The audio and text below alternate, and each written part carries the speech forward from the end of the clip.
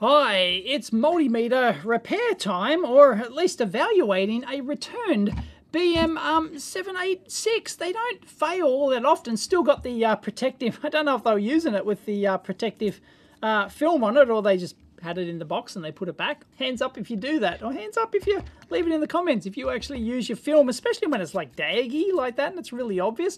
I've used stuff for, you know, donkey's years with the film still on it. If it's like completely not obvious, sometimes I've like used products and I go, like I realize like 5 years later, oh, there's a film there. Yeah, flapping around in the breeze there. Yes, the Bryman meters do fail. It's not a 0% failure rate. I'm not actually keeping figures on this. I wish I did. Occasionally, like, I'll have to send out a new meter or whatever. I don't bother, like, I don't offer a repair service. I thought I'd have a look at this one because, yeah, it doesn't turn on, apparently. They assured me it's not the batteries. It's pressure on the battery pack. No. Okay, let's crack her open and see what's what. And of course the 786 uses quite unusual battery pack pull out, like the vertical, 3 AAAs like that. That one's sitting out a bit, but that looks good. So it connects with one tab thing down there. So I've got a gold flashed pad down there and a spring contact, and that contacts that metal tab there. So the spring contacts that. And then there's that little tab over there. So that tab's there. That should work. The spring's in place. Let me measure the voltage here. Well, again, 4.4 volts. That should work. I'm not seeing anything out of place there. You can see that mark on the PCB there where that has made contact. So that's obviously touching. Something's failed inside. And it's written there, nominal 4.5 volt battery. Negative on the pad. And we're getting positive. Okay, so the pad is the negative one. Oh yeah, I can see that going down there. Yep, that spring, which is actually soldered to the PCB. It's not just flapping around in the breeze, sitting in that little holder there. So I can hook a power supply onto that. Hang on, this is right up under the bench. Better make sure I've got it right. And they use a black terminal. I can't show you this. So I've got this National Instruments Virtual Bench uses a black terminal for the positive. Uses all black terminals. It's only like the ring around the back. You can't actually see it. You gotta, it's just, anyway. So we should be able to see like a couple of milliamps, whatever the draw is, if this actually works. Oh, no, it's what? Current limit? What? It's dropping to 0.8. Something's going on there. Oh! Yeah, I had it backwards. Oh! Alright, that's embarrassing. So that's the reverse protection diode there kicking in. Alright, it's positive on the pad and negative on there. Here we go. Nothing. Can we see that LCD? No. No LCD. Oh, he's dead, Jim. Not seeing anything obvious. You wouldn't expect to take out the screen, I think, to get to processor. But the problem is, you take out the screen, you can't see if the thing's on or not. You know, you have to rely on the current draw. So anyway, could it be a bad contact, like range switch contact? Because that's where the actual switch is in this thing to switch it on. Even though they trust me to have the firmware and the firmware reprogramming tool, which they won't give to anyone else. But they won't trust me with the schematics. So, I don't know. Don't get it. Because, you know, like, what if I did want to offer a repair service, you know? I mean, geez, I'd like to... You know, it's like for something like this, just doing a video, you know, I've signed an NDA with them. I wouldn't actually release it. There's the bottom. BTC is Bryman. That's Bryman branded. So yeah, where's the protection? I can't remember. I'm going to have to look at my own teardown photos. So I do have teardown photos of this. There's no protection diode up there. Not on this side. But solder-wise, everything's looking good around there. No wuckers. Be easy if I had a schematic. Anyway, like next thing would be, I guess, remove the range switch. And because the range switches, you know, you go for a mechanical fault. Anytime you've got a mechanical versus electrical, always go for the mechanical first. Don't assume it's electronic-y. And flip. That's the mechanism. It's got a little bit of grease in there. That goes around there like that. Now I've got to get it back in its original position. But anyway, contacts, they look good. Not seeing a problem there. They look the correct height. They're not worn. They're not pushed in. They haven't fallen out. So contacts are good. But no, on a multimeter, on something like this that has a mechanical power thing, you definitely want to suspect that. But that's shiny as a C3PO. Look at that. So the next would be, you can see the switch wear down here, but that looks good. So yeah, they've got labels around here. So which one's actually the power switch? There's usually one that goes like right around. Okay, so I'm going to buzz this sucker out. 0.4 ohms. There you go, that is low. Jab it right up there, right up the clacker. Let's see if we can get the positive. 0.3, there you go. So that outer one is your positive, and that inner one, that's your negative. Okay, so it's getting through to the contacts. There's no like you'd look for contamination on there as well. Like, you know, if it's customer return one, like you wouldn't rule out like there's spilled something on it or something like that. But there's nothing that's obvious. Quite happy with the looks of that. A few little normal wear marks from the range switch, but not a problem. I've had that before. People have returned, not multimeters, but I've had people return stuff, and yeah, and they've they've fiddled with it. Oh, I didn't fiddle with it, but yeah, they have. So I can't see any reason to suspect the range switch is at fault there. So I guess now I need to put it back together, feed in a voltage, and then make sure it's getting to the processor, because, you know, like the processor could be active, it could be drawing NAF all, but, you know, it could be getting there, and I don't know, the processor could be dead, the LCD driver could be dead.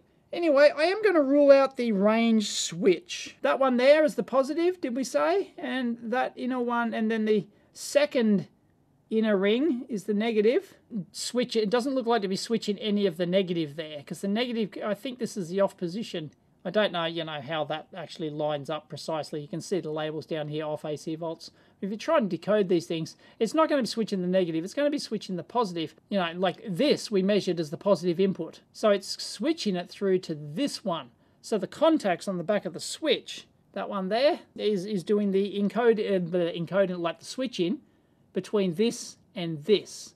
So this ground here is doing the sensing to tell the processor which switch position it's actually in. So that's what the negative is doing. So obviously it's, you know, it's pulled high, probably inside the micro, and it's just, so that's how it reads the switch position. But the next two rings, these two, well, at least this side of it, you can do other decoding on the other side, and that's why they have different ones on opposite sides like this, okay? So they do decoding in, you know, they do power switching and decoding. Anyway, there's a gap in there. So in the off position, well, it's off. It's disconnecting the power. But as soon as you move it from here to the next position, which is the AC volts, boom, it joins the two of these like that. And you can see it's got a little break in there.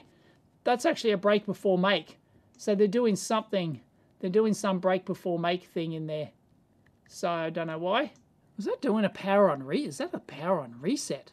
Is that why they've got the make before break? Don't know. So if I had a schematic, be able to tell you. And then we're going to have to measure the voltage on the processor somehow. All right, so I don't have the resolution on the power supply here. I've only got that 1 milliamp, and occasionally it does flicker to 1. So I've put the current meter, which is isolated from this thing, in series. So let's see if this works. Let's go to 100 milliamp range. Yeah, there you go, 0.68 milliamps. So there's something there. But I'm pretty sure that's not the operational, that is not the operational current. Okay, so I've got it in the case, and I think I've switched it to off. Yeah, there you go. I really need a sharp probe here instead of this banana plug. It's all right, I've got a current limit there. I've got a nice 30 milliamp current limit, as you can see up there on the power supply. So I can use this as a probe to point to. It's the first time I've realized that. Okay, so it's off. And switch it on. Yeah, there you go, 0.68. Is it getting to the processor? I don't know. That is the multimeter chipset. That's not the processor. The processor's on the other side of this thing. So now, of course, if I was getting serious onto this, I would like solder a little wire onto there. Well, onto here. You don't want to contaminate that pad because that will ruin your day when the press fit, you know, spring contact comes down on there like that. But I'm too lazy for that, and I'm a glutton for punishment, so I'm just going to keep going. Damn it. Now, the good thing is that I do have my power supply hooked up, so it's hooked up to the multimeter as well. So it's the common. So it's already there as the common. So I could actually, you know, probe around stuff like this. Let's probe a cap there. There you go. Yeah, 670. Okay, well, 1.84 volts. 1.8 sounds like a voltage that you'd have. Once again, I don't have the schematic, so, you know. So yeah, like we're getting something there. What's this one over here? Again, this is where the schematic would come in handy. That could be part of like the true RMS thing or something, but yeah, there's not much doing over here.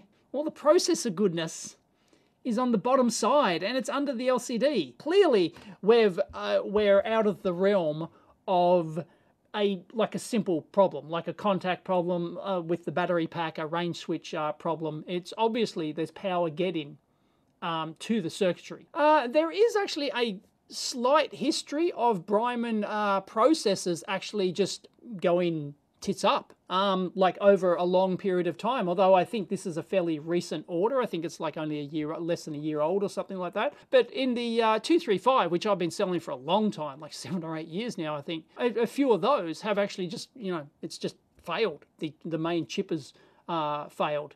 And so, yeah, we're not sure, you know, is it silicon rot in the die or something like that? I'm not sure what the deal is there, but yeah, so, you know, maybe something's died in there, but yeah, I mean, it could be like the LCD driver chip. Yeah, we're getting into serious troubleshooting territory now. All right, so I've soldered a wire on. I've removed the LCD as well.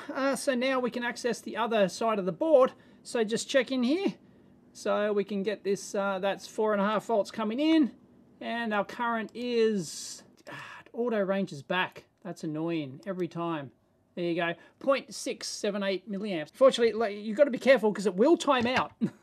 You remember, multimeter has auto turn off, so maybe we should feed a continuous voltage in, make it do something. I was going to say that you could actually put it to ohms mode, for example, put the probes in and see if it, and go to continuity mode and see if it can go through. And even though you don't know what mode you're in, go through and see if it buzzes. But yeah, 0.6 milliamps is not right. So anyway, we can now flip that over. I probably should have put, I'm just going to ruin that spring, aren't I? So yeah, this goes over to the keypad, that one and that there. So in something like the ground spring here, which goes to the, it's not the battery negative, it's actually the guard ground of the circuit, which goes, that spring goes to the shielding in the back of the case. That, you don't expect that to be ground, so that's at some voltage there. I don't know whether or not that's correct. Once again, don't have a schematic, so don't know. But I do know it's not zero, so that's good. So that, you know, there's voltage going on in here. So it's scope time now. Unfortunately, I don't have this machine set up to view the scope, like showing both at once. I haven't got my ATEM set up for that. And so I'll just probe the rail there, the battery.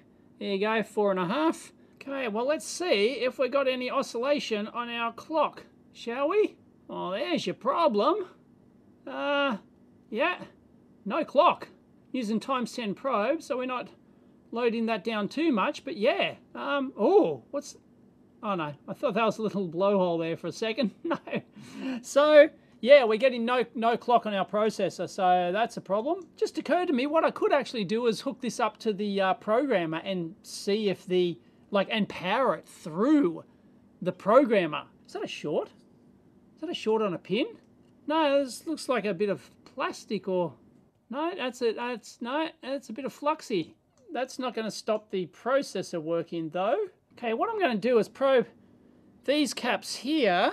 So if I probe those, you can see that there's not much happening there either side of those caps.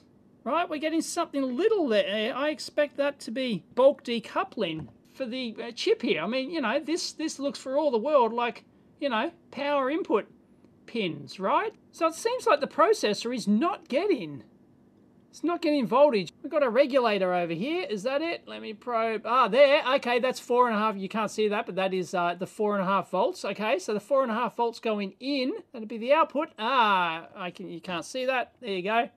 Yeah, that's the 3.3. So we're getting our 3.3 volts there. Is there anything like 3.3 volts happening on the micro? There doesn't seem to be. So why? The switch position is on. Well, we know that because it switches it through to the regulator. See, here's where it'd be like super handy to have the schematic. Just saying, Bryman. Anyway, we are on the right track. I think I'm going to solder a wire in there. I don't like that. Turns out that's actually a 3.5 volt rail. There you go. But it doesn't seem like any of that is getting to the processor. I know there are different grounds in here for like the analog subsystem and things, but the actual processor should just be a regular 3.3 volt or whatever, 3.5 in this case maybe, processor. It should be sharing that ground. Like even if I use another multimeter, which you can't see here, cap there, like I'm getting 0.13 volts. No, that's wrong. Now this is interesting. On the other side here, we've got two transistors, Q19 and Q18, and here's our 3.3 or 3.5 volts, okay? It ain't coming out. So it's got a 10K pull-up, unless there's no via jumping down to the other side. It goes through a 10K resistor. What is that doing? It's just power, like, and it's a big fat trace too, as if like it's a power trace rather than a signal trace, but it goes nowhere except through this 10K resistor. Yeah, power switching going to the processor. Look, that I've had a little rework there. That is not a reflow. Somebody used some excess solder there. I assume that's from the factory, and the the customer hasn't done that, but you never know.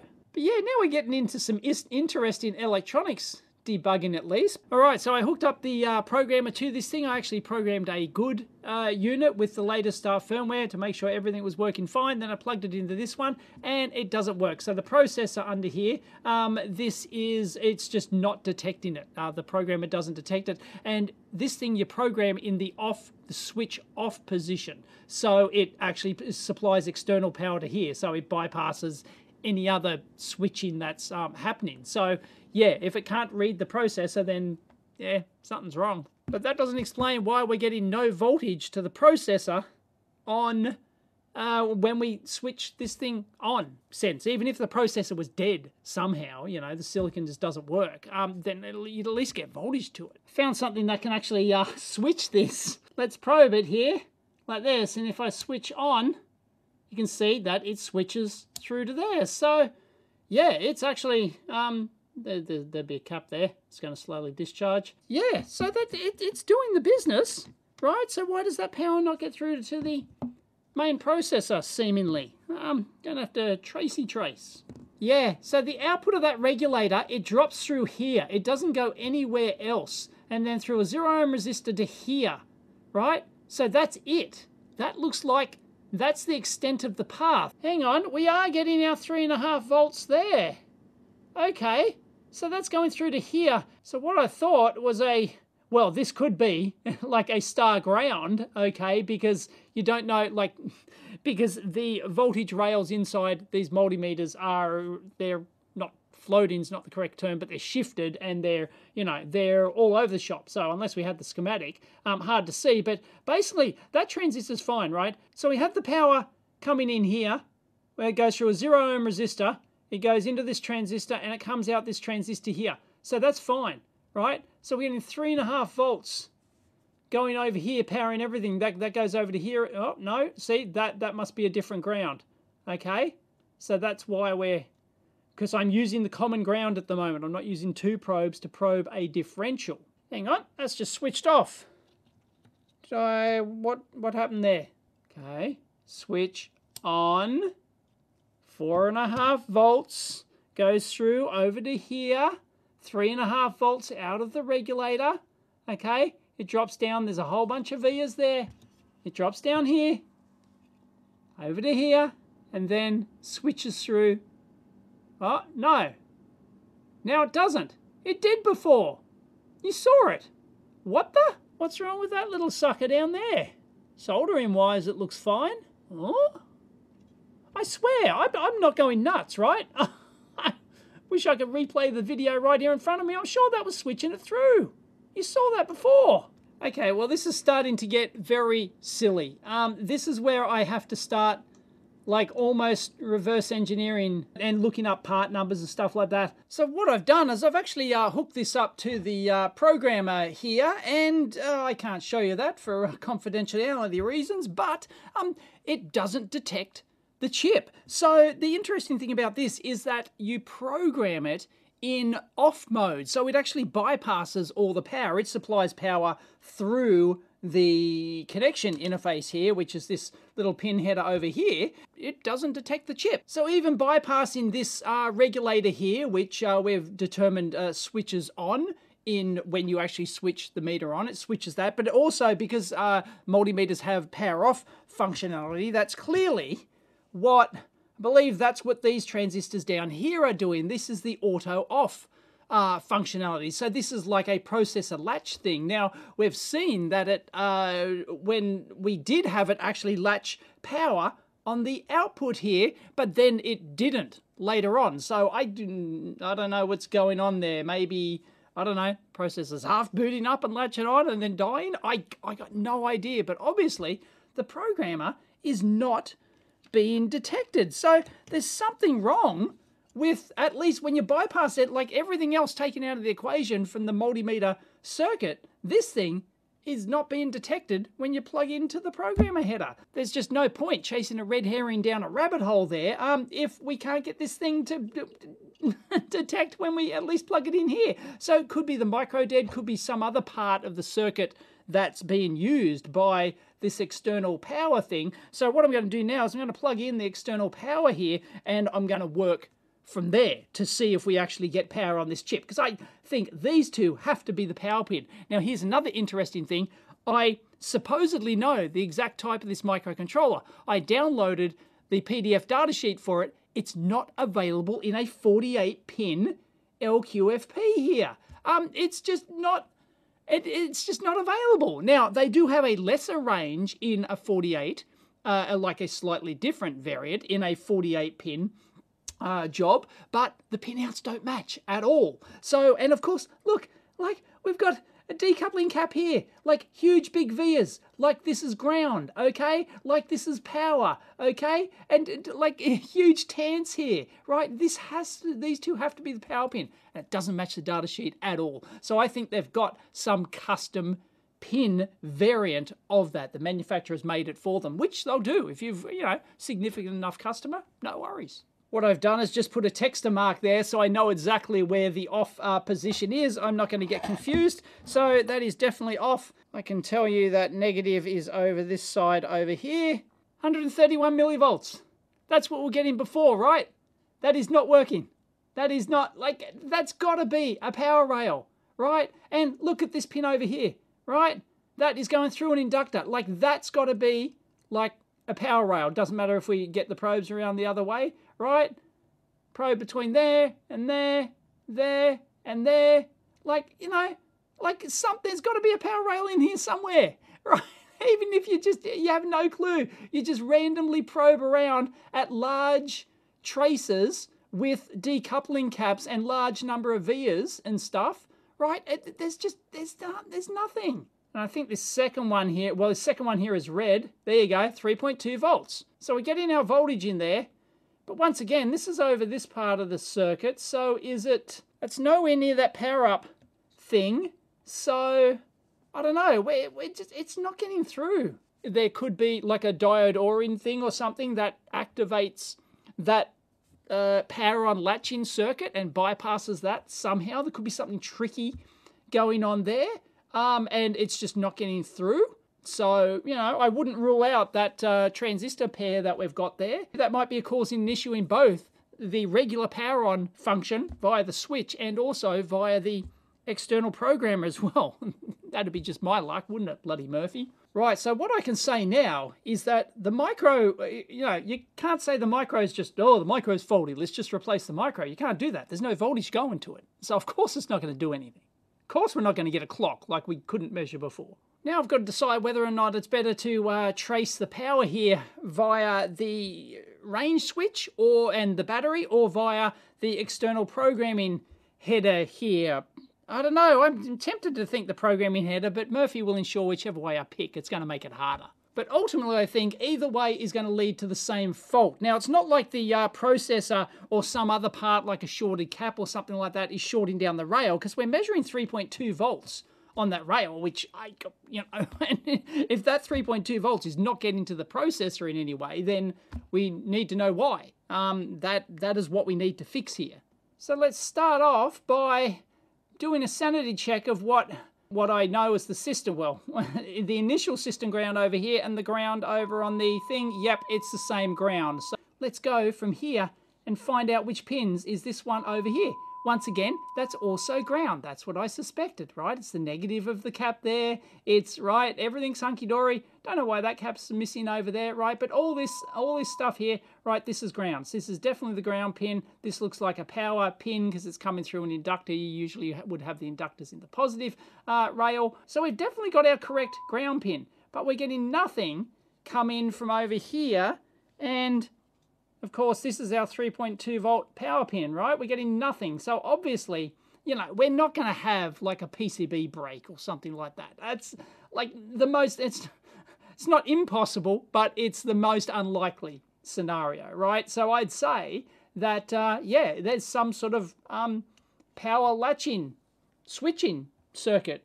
And I don't think that the battery input is going to be connected to here. No, and it's not. So what we can safely do now, I think, is plug in, because you don't want to be probing with two probes. So I'm going to plug in the ground, and I'm going to reconnect the ground over to here so that I'm hooked on. So now I can just probe with a single probe and go around, because it's going to be a common ground for the processor. If you're trying to debug the multimeter chip, which is the one on the other side, that's when all bets are off. That's when all the grounds are different and everything else, right? And you're going to come a gutser if you're trying to do that. But this is just the processor, right? The ground is connected through to the battery and through to there and through to the processor. No worries. But the analog circuitry, just be aware, very different scenario.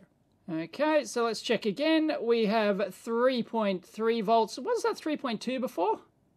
Anyway, we have 3.3 volts coming in. Right, so where is that pin going? I'm going to have to flip it over. Actually, I will trace this. There we go. There we go. It's that fatty running off there. It's running to that resistor there, is it? Is that a 0 ohm resistor? It is a 0 ohm resistor, so it's a jumper. Okay, so yeah, we've got this fatty trace going off here, it's going down here.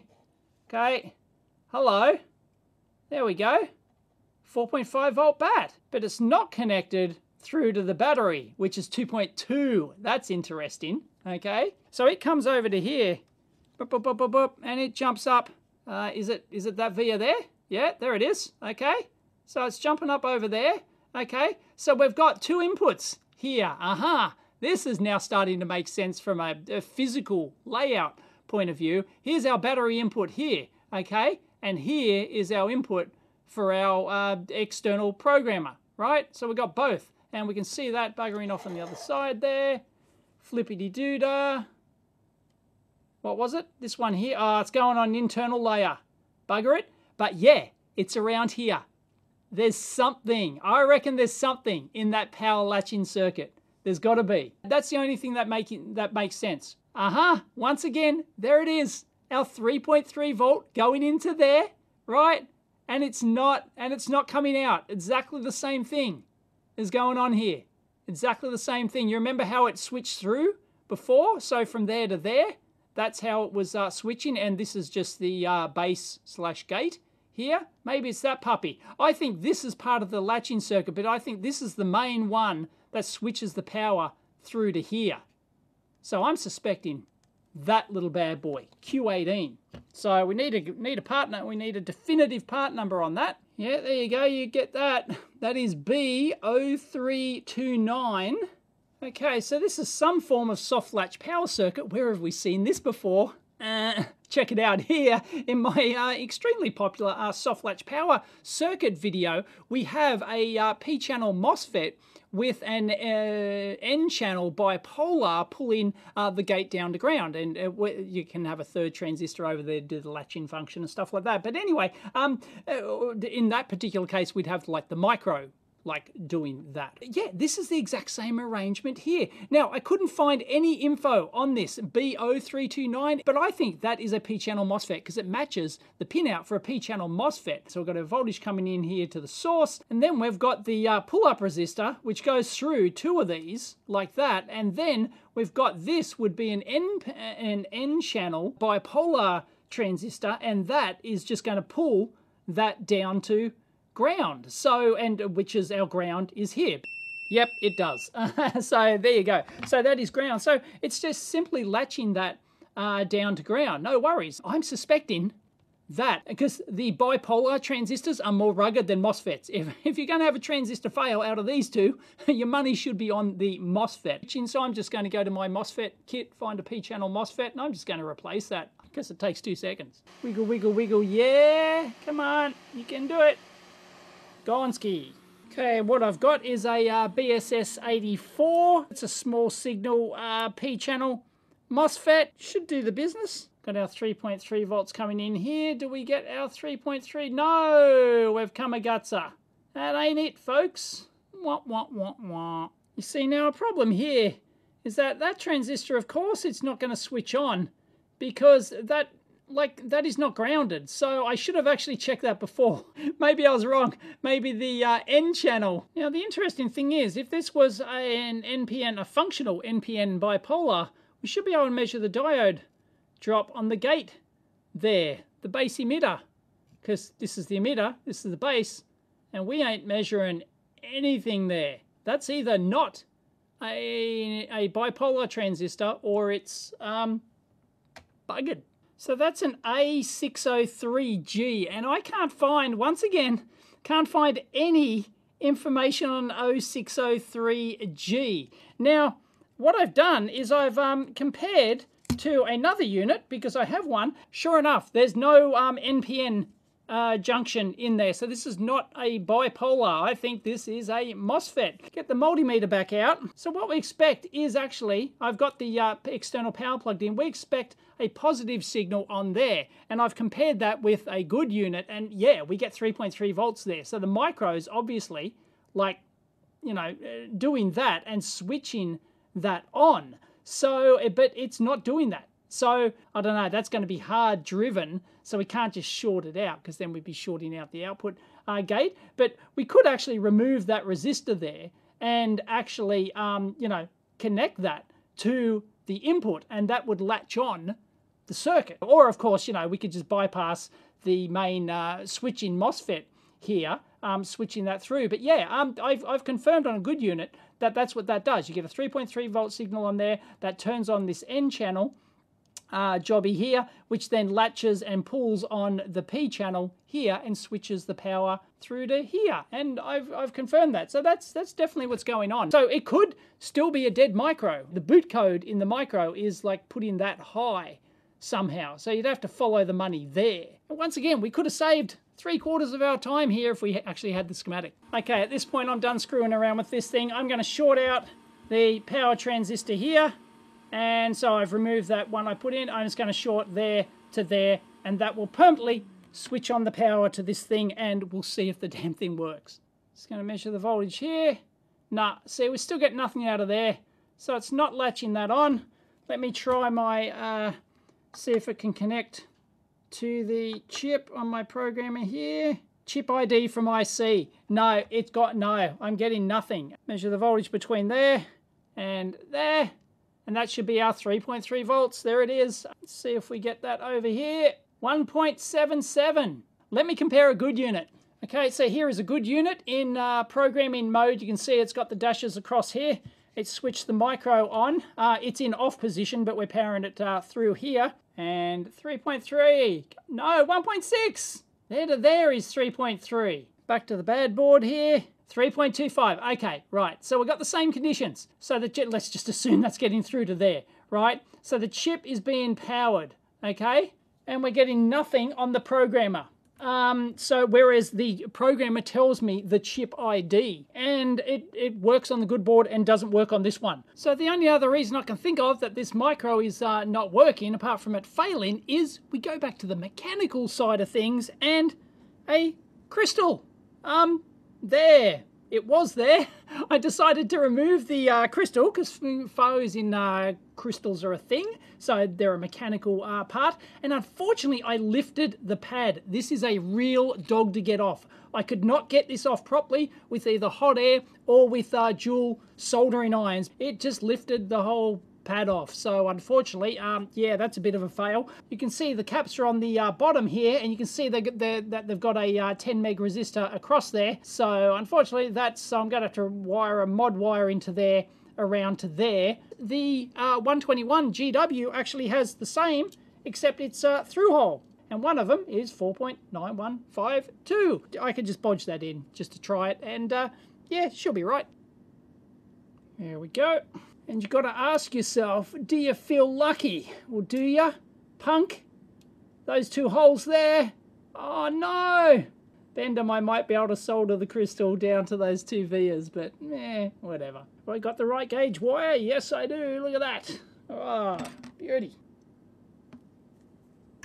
Alright, we'll just push that out of the way.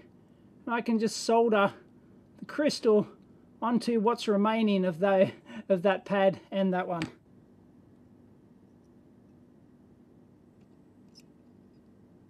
Alright, we have a crystal bodged in there. I don't know what pad that's... Well, it's not even touching that pad, I don't think, or it might be slightly. But that's just the case. If it's ground, hey, if not, it probably doesn't matter. It'll oscillate. Plug our programming header back in. Nope, still not reading the ID. Still not reading the chip ID. Oh, so much for that. That was worth a try. It's oscillating. Maybe there was nothing wrong with that crystal at all. And yeah, the reason it wasn't oscillating before is because it wasn't getting power. Damn. I should have actually rechecked the oscillator when we discovered that there was no power to the chip. I should have rechecked it after we forced the power on. Yeah, I just butchered that board for no reason.